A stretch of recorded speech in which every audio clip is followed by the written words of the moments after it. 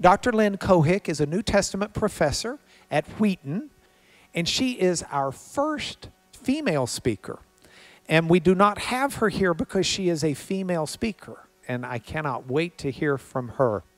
I give you Dr. Lynn Cohick. Here we go. Thank you very much for inviting me to join the Lanier Theological Library in its efforts to dig deeply into the world of the Bible. I'm very grateful for the hospitality Mark and Becky, Charles and Jenny have extended to me, the entire staff. So I look forward to thinking with Scripture, through Scripture with you tonight. My family lived in rural Kenya for 3 years in the late 1990s. During that time, 23-year-old Paul Njoroge worked for us in our house. He was cooking, cleaning, washing, and being a big brother to our young children. At one point, he asked if we would be interested in helping his family with a celebration. He wanted us to help honor his younger brother, who at age 15 was undergoing circumcision. Paul told me about his own circumcision done a few years earlier. The procedure was done in his rural home, and you can see we're standing out in front of his house in this photo. And he said he recuperated quietly for about 3 weeks. This family made special food for him and treated him very nicely. Well, I asked Paul, I said, what did the practice of circumcision mean to him? And he said it was a doorway to adulthood, to manhood. Well, I pushed a little bit further. I said, well, who would know whether you're circumcised? I mean, after all, I thought, there's no, like, nude beaches around, and there was no sports centers with public showers. But his simple answer was profound. He said, I would know. I would know. If we transpose that answer to the key of Philippians, we might catch the note that Paul scribes here. We are the circumcision, Paul says to the Philippian believers. But these Gentile men in the group would not be physically marked in this way. Well, on the one hand, it may seem as if the two Pauls offer different and unrelated examples of circumcision. So my Kenyan friend speaks of the physical, of the flesh rite of passage, while the Apostle Paul will designate circumcision as a religious identity that's explicitly not done on the body. But on the other hand, both Pauls emphasize the radical, life-changing effect of being a circumcised one. They both highlight how circumcision changed their identity. For Njoroge, the knowledge that he underwent this rite of passage to adulthood or manhood made all the difference in his public demeanor. He was a man now. He had standing in the community. In a similar sense, the apostle insists that believers have a new identity based on a real spiritual change, such that now one worships in the Spirit of God. Well, I'd like to explore Christian identity as it plays out in Philippians 3, developing this metaphor, we are the circumcision. My argument has several layers. At the historical level, I hope to show that the Judaism in Paul's day was not based on works righteousness. That is, Jews in Paul's day did not think they needed to earn their salvation. At a socio-cultural level, I hope to show that Paul focused on bringing together Jews and Gentiles as united in Christ and for Christ. This means that at the theological level, Paul must address the question of what a holy community looks like. And this involves a decision about the necessity of circumcision. And then finally, at the political level, I hope to show how Paul reshapes the political parlance of his day, challenging conventional expectations and drawing new pictures of community goals and community loyalty. With Paul's claim, we are the circumcision, Paul captains the Christian ship safely between two dangers. To use the language familiar in Paul's day from Homer's Odyssey, Paul must sail between the Scylla of mandating Jewish identity for the new Gentile believers and the Charybdis of Roman imperial propaganda. These two infamous sea monsters, right? They almost sank Odysseus and his crew. And so, too, Paul knows that the church cannot use the typical emblems of Judaism, circumcision, food laws, and Sabbath, as the primary evidence for daily piety and holy living. And Paul recognizes this sweet seduction of Roman imperial propaganda, which said that Caesar can make the world a better place, and which promoted might makes right. Similar dangers face the American church as it navigates between what we call a rock and a hard place. We can get shipwrecked on the rock of legalistic practices that only cheapen God's grace. And we can run aground on a nationalism that ignores our need of the global church's witness, for we are all together awaiting a Savior and his coming. Paul's directive in avoiding both dangers depends on knowing Christ, Christ's resurrection power and his sufferings. These together, resurrection power and suffering, they create the antidote to wrong-headed behaviors, and they point the way to holy living until the Lord returns. So now let's turn to examine circumcision and its Jewish backdrop in Paul's argument that we are the circumcision.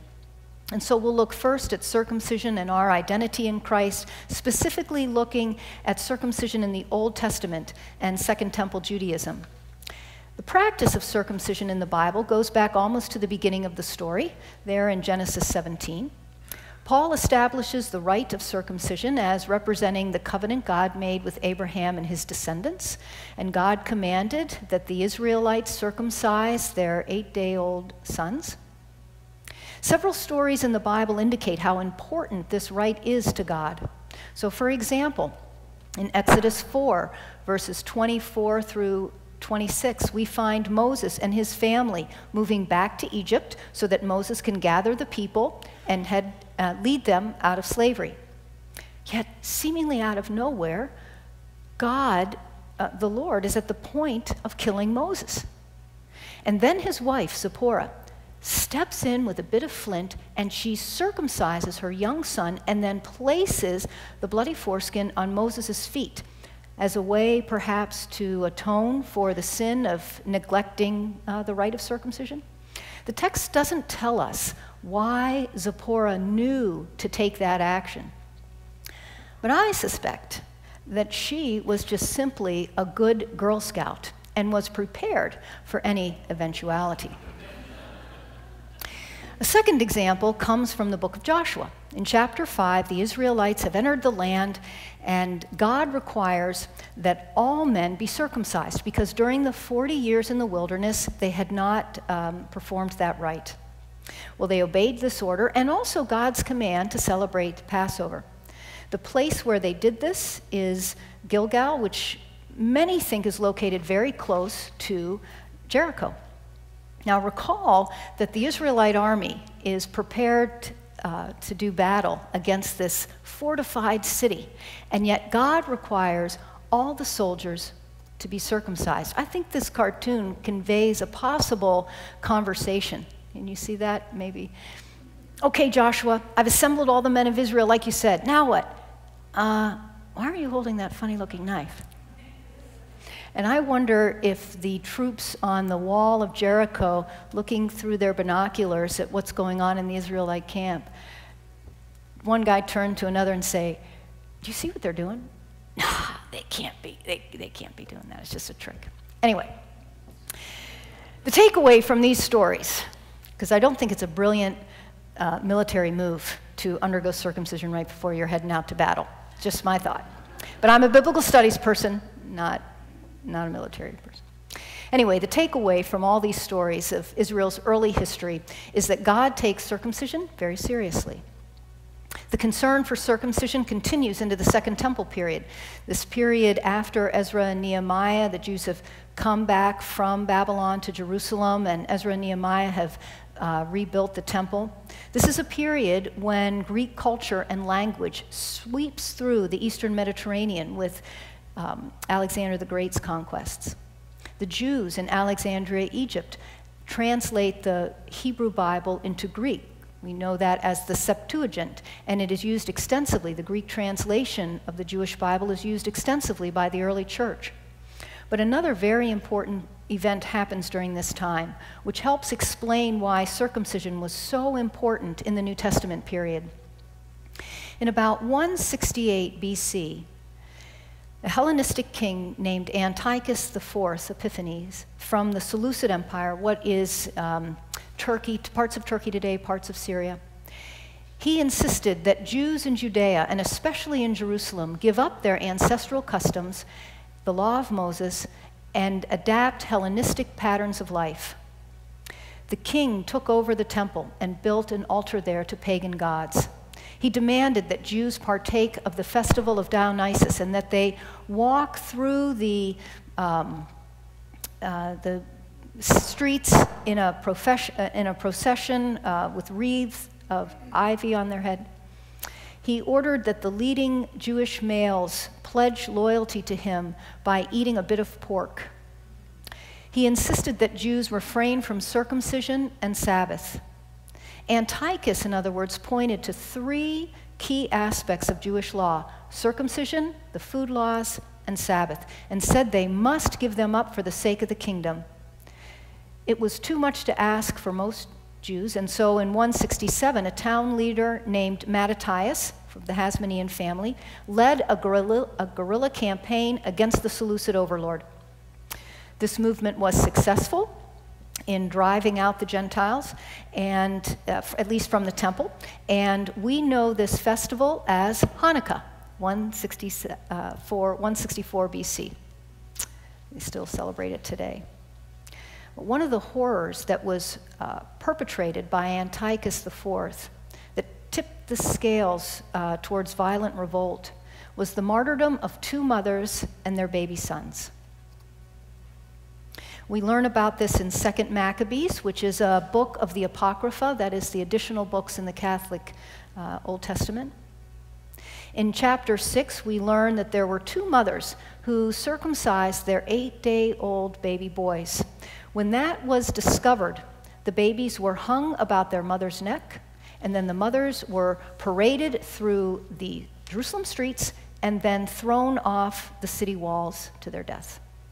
It was a gruesome display meant to terrorize the population, and it targeted the Jewish rite of circumcision. Jews saw in this rite a central piece of their identity, and Gentiles likewise saw this rite functioning as a defining characteristic of the Jewish people. Thus, during the Second Temple period, Jews could speak Greek, they could use Greek coins, they could use building styles identified as Greek, but they drew the line at giving up circumcision, for this rite, along with Sabbath and food laws, established their identity as God's people, both in their eyes and also in the Gentiles' mind. Even those Jews who seemed to embrace much of the Greek philosophy and culture nevertheless clung to physical circumcision as a non-negotiable incumbent upon all Jews.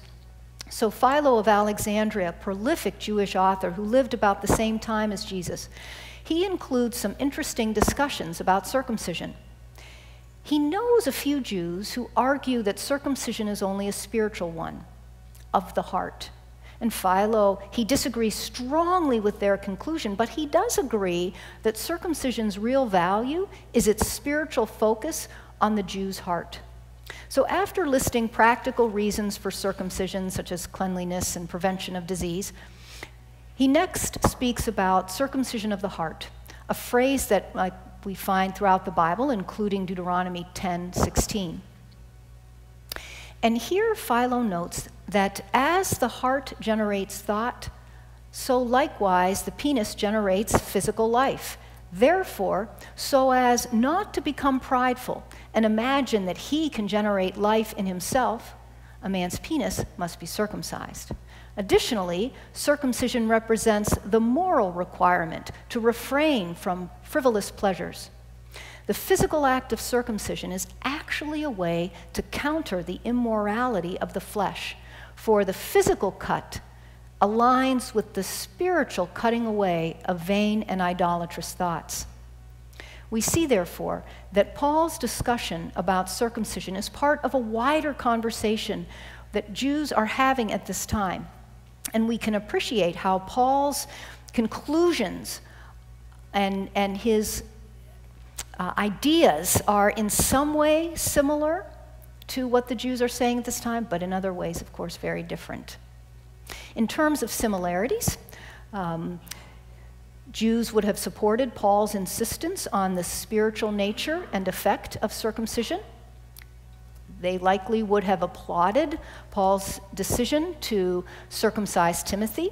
Timothy's father was a Gentile, and so Timmy was not circumcised as an infant, but his mother was Jewish.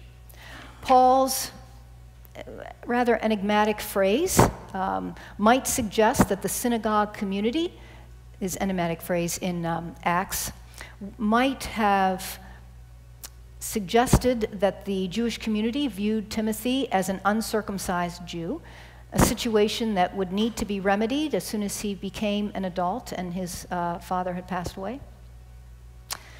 But here's the rub. Jews in Paul's day could not embrace Paul's insistence that the truly holy people of God, the true Israel, that community could have been made up of Jews and also uncircumcised men, i.e. Gentiles. Gentiles could not be full members of God's holy community. It's interesting, the interpretation, the history of interpretation concerning why Paul circumcised Timothy is interesting, and it's relevant to our overall discussion tonight. Talk to you just a little bit about Jerome and Augustine. They exchanged letters concerning Paul's circumcision of Timothy in relation to their own interpretation of Galatians chapter 2, 11 through 14. In this passage, Peter is described as withdrawing from eating with Gentile believers after Jewish believers from Jerusalem come to Antioch and persuade him against his earlier practice. Now, Jerome thinks that Peter simulated adherence to the law so that the Jewish believers would remain in the church. And Paul feigned a rebuke of Peter so that Gentiles would stay in the church. Paul himself, Jerome maintains, only circumcised Timothy out of expediency to keep peace with Jews in the area. Now, Jerome is pulled in this direction because he holds that the law is not only fulfilled in Christ, but it is now dead. And as such, it is lethal for anyone to do the law. It is as bad as being a pagan. But Augustine responds, Paul was indeed a Jew, and when he had become a Christian, he had not abandoned those Jewish sacraments which that people had received in the right way and for a certain appointed time. Therefore, even though he was an apostle of Christ, he took part in observing these, but with this view, that he might show that they were in no wise hurtful to those who, even after they had believed in Christ, desired to retain the ceremonies which by the law they had received and learned from their fathers, provided only that they did not build on these their hope of salvation, since the salvation which was foreshadowed in these has now been brought in by the Lord Jesus. He continues, for this same reason he judged that these ceremonies should by no means be made binding on Gentile converts, because by imposing a heavy and superfluous burden, they might turn aside from the faith those who are unaccustomed to them. Now, Jerome responds to Augustine with a significant question. For if they, as the Jewish laws, if they did not contribute to salvation, then why were they observed? Jerome's question, I think, can be answered by looking at the value of history in matters of salvation. Paul notes in Romans 9, verses 4 and 5, for example, that there is great advantage that belongs to the Jew, namely, the adoption, the divine glory, the covenants, the receiving of the law, the temple worship, and the promises, the patriarchs, and by the flesh, the Messiah. Thus, we might answer Jerome that Paul believed that circumcision, for example, testifies to the history of God's people and his promises now fulfilled. Such a testimony is natural for Jews who need not give up their Jewish heritage to follow Christ, any more than a Gentile needs to give up his or her mother tongue or customary ethnic diet. Said another way, both Jews and Gentiles have culture, have heritage, and have ethnicity. The gospel condemns Gentiles' idolatry, and it restricts aspects of the Jews' Torah obedience to an ethnic expression. The church establishes baptism and Eucharist as rites that bind together Jew and Gentile in Christ. I say a little bit more about this in a book that will be coming out, The Apostle Paul and the Christian Life. We'll say here, Augustine will explain a little bit further to Jerome that the law in Paul's time was what he calls indifferent. That is, it was of no negative consequence for Jews to do the law in the apostolic period. So Paul does not treat the law with contempt, for it came from God. Now, how does all this play out in Philippians 3? Let's walk through that passage. At the beginning of chapter 3, verses 2 and 3, Paul explains that Gentile believers in the Messiah Jesus need not undergo the physical rite of circumcision to take advantage of the community benefits granted to members of God's family. The argument in 2 and 3, verses 2 and 3, revolves around an interesting wordplay. Paul labels this opposing group the mutilation, katatome, which in Greek sounds like circumcision, peritome. So Paul argues here with his play on words that Gentiles can also be members of God's family because they are in Christ. I suggest that Paul is not contrasting Christianity and Judaism here. Rather, he is distinguishing two ways of living one's faith, living in Christ. To Paul's opponents, proper Christian lifestyle includes the ethnic Jewish markers of circumcision, food laws, and Sabbath rest. And they maintain that the Messiah Jesus would want Gentile believers to be pure and clean, to eat kosher food, and to rest on the Sabbath, and be circumcised. Paul made his case against such position in most all of his churches. You can look at Galatians 2, Colossians 4, Ephesians 2, Titus 1. Paul speaks to those who imagine the Messiah community to be one that continues certain Torah practices. Luke tells us about such a group in Acts 15. Luke talks about how, quote, certain individuals came down from Judea to Antioch and were teaching the believers, unless you are circumcised according to the custom taught by Moses, you cannot be saved. Now, when Paul and Barnabas reached Jerusalem and they talked to the other apostles and elders, Luke tells us some of the believers who belonged to the party of the Pharisees stood up and said, the Gentiles must be circumcised and be required to keep the law of Moses. Now, notice, all the people who are talking here are believers. The question is not one of getting in, because they all are holding that God's Messiah is Jesus. Jesus has come, he has died for their sins, he's raised, and he will return. The debate centers on what this new community of believers will look like. In a sense, what is holiness.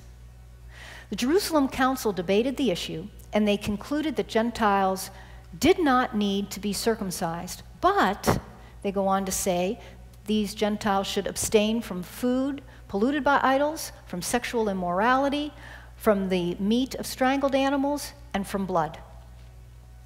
The food requirements given by the council focused on avoiding idolatry and the pagan festivals that went along with it.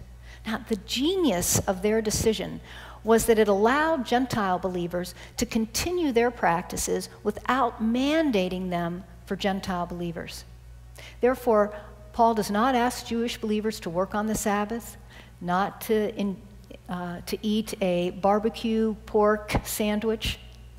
Instead, he declares that one group need not change to become like another group, and moreover, no group can establish their ethnic practices as the standard for holiness.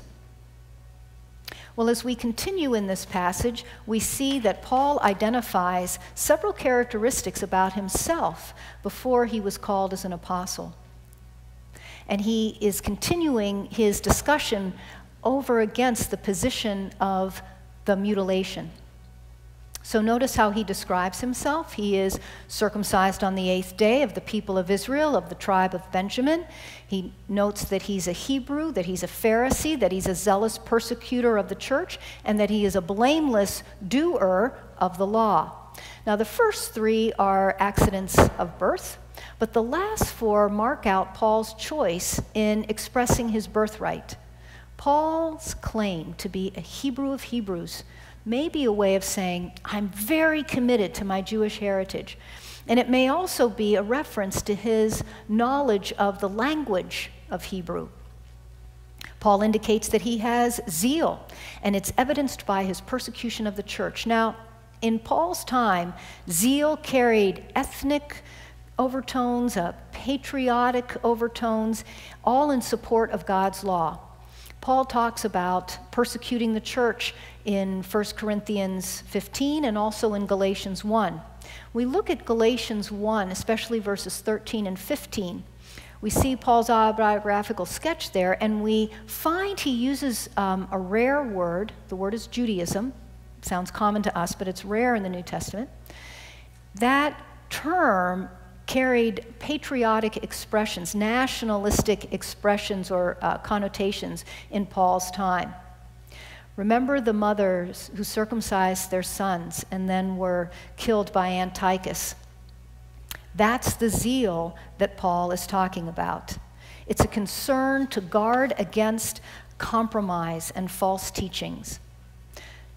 Paul's actions at Stephen's death fit the pattern that he presents to the Philippians when he identifies himself as zealous. I am so zealous for the law, Paul says, that I am willing to put to death a fellow Jew. But then Jesus grabs hold of Paul, gives him new life, and gives him an assignment. I want you to be an apostle to the Gentiles.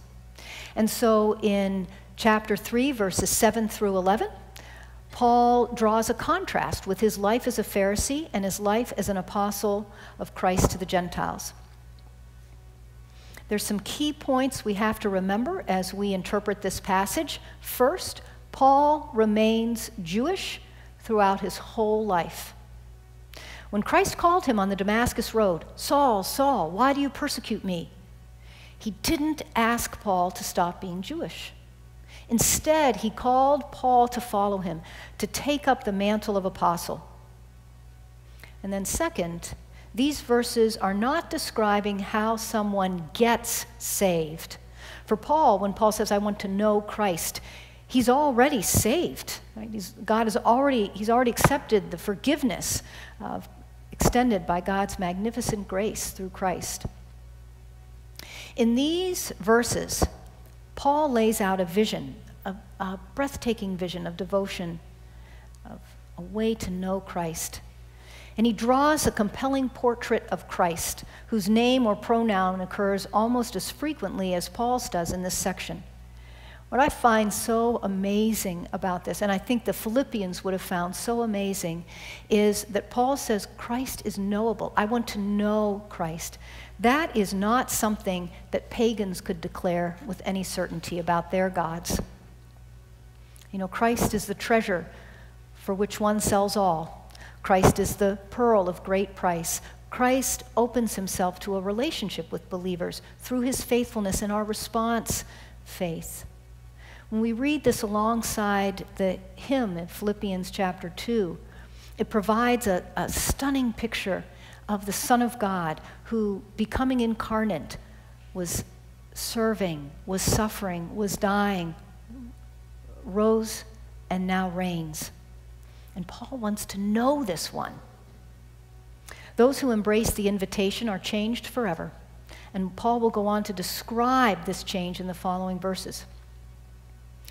At the beginning here in verse 7, Paul will use language of accounting, gain and loss, that accounting terms in Paul's time.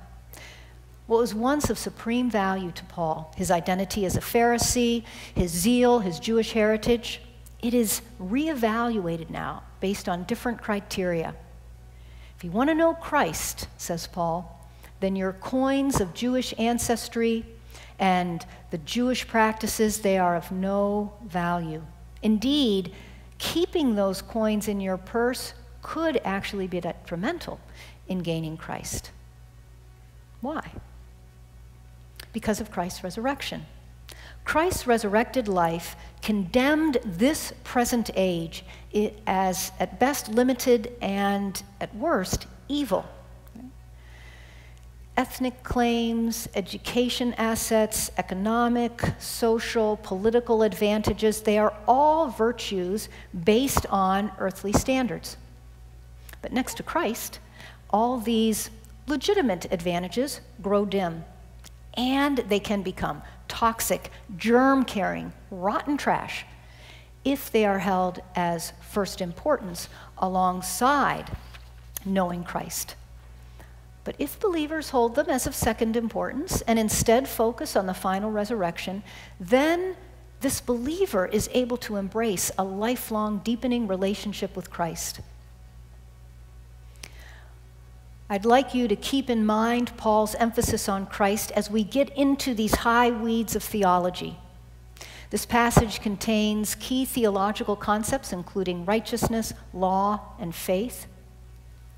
Now, historically, Paul, since in Reformation times, has been thought to teach that Jews sought salvation through human works, by doing the law to earn salvation. This is called the anthropological view. But since the Holocaust and the discovery of the Dead Sea Scrolls, Christian scholarship has reevaluated this position. They have reread the Jewish writings of the Second Temple period, and they have pored over the sectarian Dead Sea Scroll material. And scholars have also exposed underlying anti-Semitic beliefs that were supported, even justified, in the name of Christ. Now, many of these scholars conclude that Jews in Paul's day did not do the law to get saved, but they did the law out of obedience to God's election of them as God's people. I was in graduate school in the late 1980s when these ideas were just forming. There was no label for the movement yet, but key thinkers like Krister Stendahl and E.P. Sanders were suggesting that Jews were not burdened under the law or trying to earn points for their salvation. Instead, Jews obeyed the Torah because they were already God's people, and the results of these ideas eventually coalesced under the label, the New Perspective on Paul. It's also, though, a new perspective on Second Temple Judaism, but it's known as the New Perspective on Paul. And therefore, when Paul speaks of, in chapter 3, verse 9, when Paul speaks of a righteousness of my own that comes from the law, according to the New Perspective on Paul, he is not explaining here that he tried to earn his salvation. Rather, he was following the Torah in light of his identity as a Jew. This righteousness is expressed in maybe exclusivist attitude. The law was understood to represent and uphold Israel's privilege, even to the extent that God's righteousness maybe was only for Israel. So when Paul says "my" here, he's not stressing his human effort or merit, but rather he's emphasizing his obedience to the law. This term righteousness or righteous is used elsewhere in the New Testament. For example, Luke describes Elizabeth and Zechariah as righteous before God, as walking in God's ways and following his commandments. This is in chapter 1 of Luke's Gospel.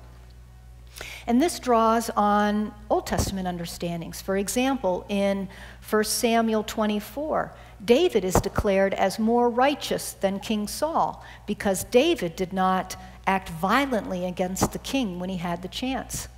And in another case, Tamar, the widow, is determined to be righteous in contrast with her father-in-law, Judah, for she upheld her obligations while Judah reneged on his promises. This is in Genesis 38. And the Dead Sea Scrolls include this testimony, and I quote, "As for me, if I stumble, the mercies of God shall be my eternal salvation. If I stagger because of the sin of the flesh, my justification will be by the righteousness of God, which endures forever. He will draw me near by his grace, and by his mercy will he bring my justification. Through his righteousness, he will cleanse me of all the uncleanness of man and of all the sins of the children of men." And when Paul says that now his righteousness is from God, he speaks to the divine power through Christ's death and resurrection that has the power to change human life and to make new each and every believer. Paul draws a contrast here between his obedience and faithfulness that leads to a sense of righteousness in following the law, and Christ's obedience or faithfulness that overcame the power of sin and fulfilled the law. See, Paul draws a contrast here between himself and Christ, not so much between two activities that Paul does, right? He's not contrasting, Paul's not contrasting two of his own activities, that is, blameless law-keeping and then having faith. Paul doesn't say here in verse 9 that he used to try and earn his salvation, but that now he just believes. The point is that in his earlier life was guided by the law, but it gave no access to resurrection power, the resurrection life that he now enjoys in Christ. So the New Perspective position believes that Jews in Paul's day held that they were members of God's family by birth, and that they took up obedience to the law in grateful response to God's calling Jews. They didn't do the law to get saved. The law was to guide their lives of faithful service and worship. Jews who failed to follow the law might be considered apostate, right? They're no longer members of God's people. I'll give you an analogy. When I was young, say 8 or 10, I did something wrong. One of the very, very few times in my basically perfect childhood. And my grandmother corrected me. She said to me, "Honey, Harrisons don't do that." My maiden name is Harrison. Do you see what she was doing? She was telling me that as a Harrison, there are certain expectations. I do these things and I avoid other things because I'm a Harrison. I don't become a Harrison by doing these things. I was born a Harrison, and thus I am under obligation to act as a Harrison. There's my grandma. I'm wearing her wedding dress. I got married to that fellow that's sitting out there. It was a good decision. Notice that in both cases, the Jews and the Harrisons have expectations for community behavior. It's not enough to have a labeled Jew or Harrison. One needed to act accordingly. God made a people holy to himself. God called Abraham to be holy and be a witness to God's holiness to a watching world. And Paul believed that the body of Christ should also be holy. And that's why Paul will be speaking in all of his epistles about walking or living in holiness. Everyone in the first century, Jew, Gentile, of any stripe, believed that community membership meant a way of life. It was not enough to say you were a Stoic, an Epicurean, a devotee of Isis, a Jew. You must live under the guidelines of your community.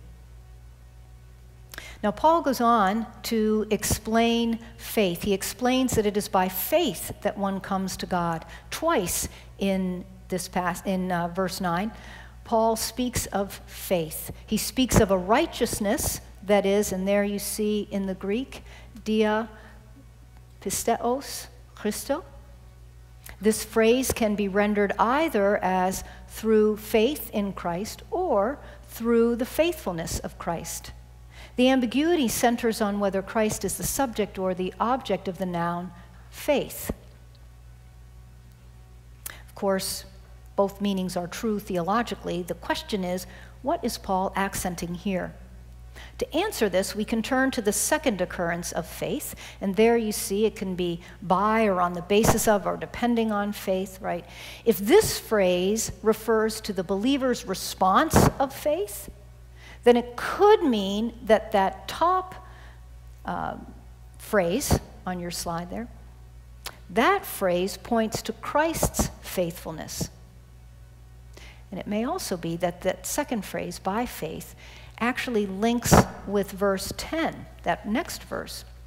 And then Paul would be stressing that he knows Christ by faith and declares that the power of the resurrection and participation in Christ's sufferings are likewise lived out by faith.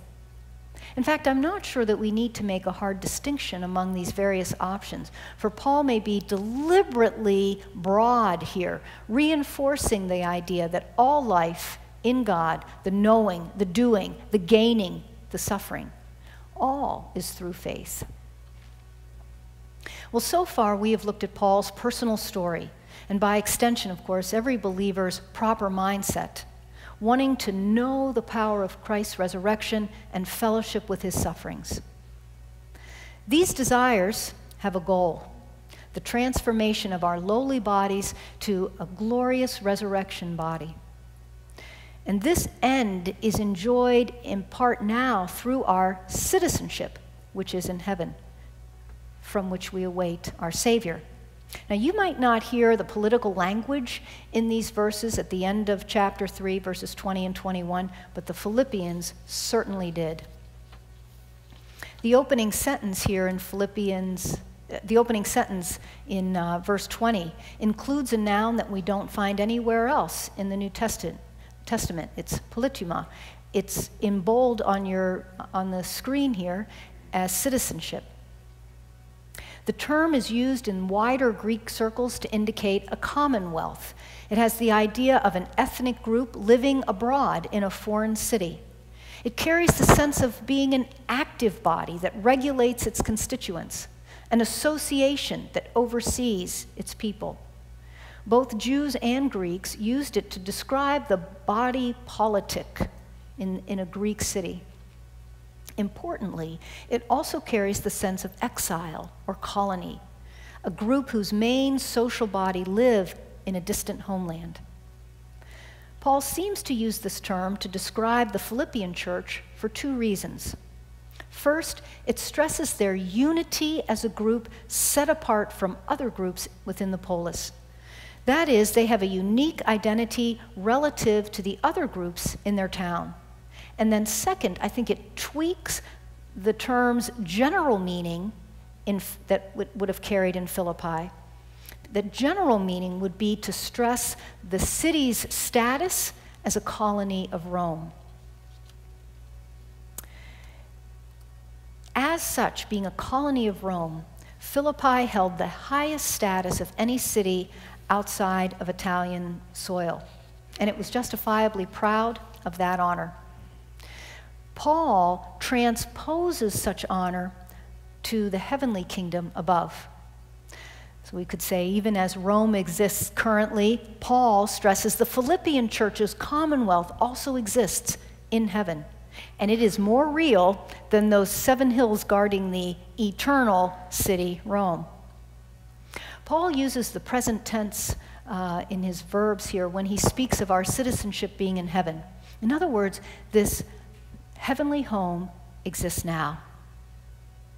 Paul says as much to the Ephesians, right, that Christ is seated at the hand of the Father now, and that we as believers are seated with him.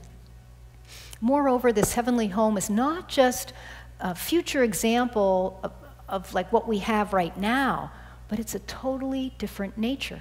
In this new place, love rules, sin is banished, joy abounds, and believers today, they actually have an address in this place. We are not ultimately defined by our earthly situations and circumstances. So the medical diagnosis, the shattered dreams, the broken relationships, the list of regrets, they don't fully and finally define where we live or who we are. To the Philippians, Paul says, they are an ethnic group currently living in exile, awaiting a homecoming. Paul explains that from this exalted place in heaven, the Lord Jesus, our Savior, will come. Now, in Paul's time, townspeople would pour out of the city walls and line the main street into the city to honor the victorious general. For example, Josephus, who is a late 1st century Jewish historian, he describes in great detail Vespasian's welcome to Rome as the benefactor and the savior. Everyone, men, women, and children, left the city and lined the main street to get a glimpse of the triumphal new emperor coming into the city. So too, the people of the city of Antioch lined the main road into their city. It stretched for almost 4 miles to welcome the General Titus, who is Vespasian's son, fresh from his victory over Jerusalem in 70, when Jerusalem was destroyed and the temple destroyed. Yeah, everyone wanted to celebrate with the victorious army. Well, by happy chance, one year I happened to be in London for the Queen's speech. This is an event where the Queen ceremoniously opens Parliament. The roads were blocked to make way for the horse-drawn carriage with HRH inside, waving and smiling. And then after a brief ceremony in the Parliament building, back she went. Of course, I waited the whole time just to watch the whole procession. The example of waiting and watching as a head of state rolls by, you know, that hardly compares to the greatness of Christ's return. It's going to be even better than the celebration that happened in Chicago when the Blackhawks won the Stanley Cup. This example of waiting and watching, we kind of know it, but can you imagine when Christ returns, he will be welcomed by the entire body of believers worldwide. It will be a great event. You know, in the neighborhood parades, those on parade might sign autographs, shake hands, kiss babies. But in Philippians 3:21, Paul says that believers have something far more life-changing that awaits them. Paul uses 3 key terms that are pivotal in his argument here as he describes what will happen when our Lord returns. Soter, schema, and morphe. I'm using the Greek terms here because sometimes, at least the last 2 terms, are translated with different English terms depending on the context. So first, looking at Savior, soter. Paul indicates that when Jesus the Savior returns, he will transform a believer's body, this body of humiliation, such that it will share in the likeness of the body of glory that is Christ's. 2 points bear mention here. First, Christ is identified as Savior. That's actually a very rare way to talk about Jesus in the Gospels. It happens in Ephesians 5, 2 Timothy 1, Titus 1 and 2, and then also John 4, where the Samaritan village identifies Jesus as the Savior of the world.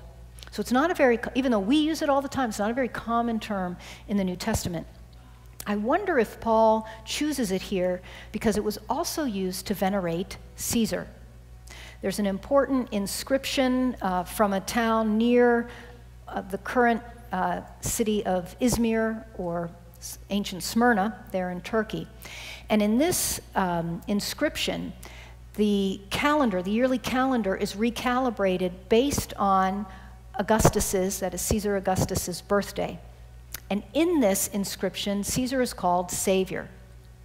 Plus, we know in Philippi, only a few decades earlier than Paul, Octavian Augustus and Mark Antony, they defeat Cassius and Brutus. You know, Cassius and Brutus are the ringleaders of the group that assassinated Julius Caesar. Julius Caesar is the adopted father of Octavian Augustus, who is pictured here in the statue. You see the little figure kind of hanging off the bottom of the cloak. That is a representation of Cupid, who is connected with Venus, who is the patron goddess of Julius Caesar. Julius Caesar was declared a god by the Roman Senate shortly after he was assassinated. Octavian is the son of this god, so Caesar, this figure, can identify himself as Divi Filius, son of God. And this statue promotes that. That's his PR there. Yeah. Well, these men, Mark Antony and Octavian, were certainly, they would parade through this region and promote their victory. But I think, as Paul uses this term for Jesus, that there is a note of irony here. Octavian's feet are of clay. And even his subsequent apotheosis, when Augustus dies and he is declared a god, that no one is saying he's going to return and become victorious over all forces of evil in the world. So I wonder if Paul is subtly mocking here the minuscule, in comparison, minuscule expectations of Augustus' Savior in comparison to the ultimate power and goodness of Christ, our Savior. And then I also wonder if Paul has used Savior here deliberately because there are enemies of the cross that Paul mentions in verse 18 of chapter 3. And those enemies of the cross despise Christ's suffering. And they also had no true sense then of Jesus as Savior. Now, most people in Philippi, just like most people everywhere, they want safety and they want security. And they usually rely on military might to achieve that. When they find a man who can deliver, they identify him as Savior. But Christ, the Savior, has a much more radical view of the world's problems and a much more invasive solution. The problem is sin through and through, and the solution is a new heavens and a new earth, complete with the believer's new transformed bodies.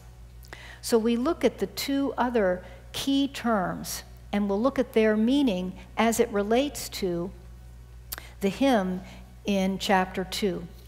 We look at the Christ-likeness there. In that hymn, Christ is both in the form of God, that would be morphe, and also he is in the form, morphe, of a slave. Paul explains that the nature or the character of God was to not take advantage of status, privilege, or position. Christ did not consider his equality with God as something to be used for his own advantage. Further in the hymn, you can see we find that Christ died on the cross. Now, ancient ears would not be surprised to know that a slave was crucified, because that was a common fate for slaves who went foul of the law. So this thread then that I want to trace here through the term morphe, this form of God, form of slave, Paul is stressing here at least in part, the supreme social shame endured and embraced by Jesus on our behalf. It is this aspect of his death that Paul says he wants to know. Paul says, I want to become like him in his death, verse 11 of chapter 3. Paul desires for himself and for the Philippian Christians, he wants them to forego the path of earthly social honor and instead embrace service for others. To become like Christ in his death is to become a servant of all.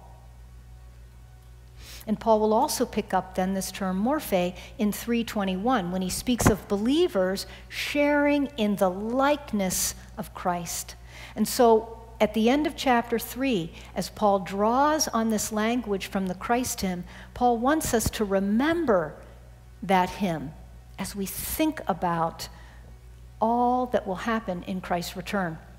Now, there's another part of the hymn that describes Christ taking up human flesh, right? The incarnation.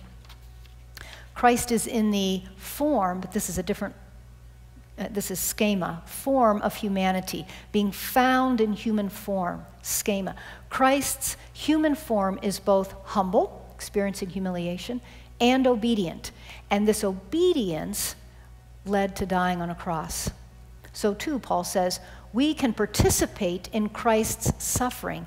The hymn will continue. The hymn continues. I don't have it on the screen, but the hymn continues that God highly exalted Christ and gave him the name that is above every name. The name of Jesus, every knee will bow. In heaven and on earth and under the earth, and every tongue confess that Jesus Christ is Lord to the glory of God the Father. The glory is always and only God's. And Christ's victory over sin and death is his alone. Ours is the sure hope of transformation based on that secure victory. Paul indicates that Christ will transform our bodies. He uses the word schema there in chapter 3. Our present bodies will be trans-schemed. Our body, which is currently in a state of humility or humiliation, will be changed. Paul is not decrying our fleshly existence. Rather, he's just noting that our current life in this age is one of affliction. We would be wrong to assume that it was all about us.